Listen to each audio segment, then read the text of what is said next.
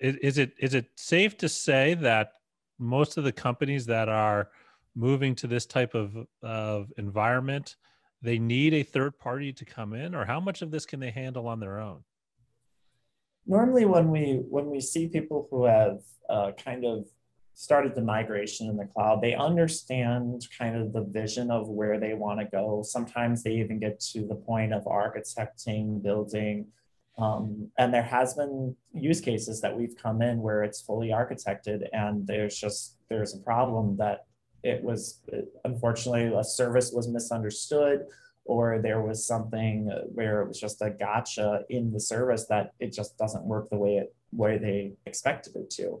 So I would say that it definitely is some tribal knowledge that is needed, or training. Of course, with any of these cloud services, they have great training, and I highly suggest anyone who's interested to take that training, because it really does give you a better understanding. We've had gotchas where someone has basically tried to put in a security vendor product and then didn't realize at the time that there was a different underlay network that was running between the cloud. And so they thought that they were able to move all of their serverless environment communications, all that through a defined virtual network. But what it turned out to be is that there were actually hardware pieces that could be allocated, called the integration service gateways, and this is in Azure, that you can make that communication happen.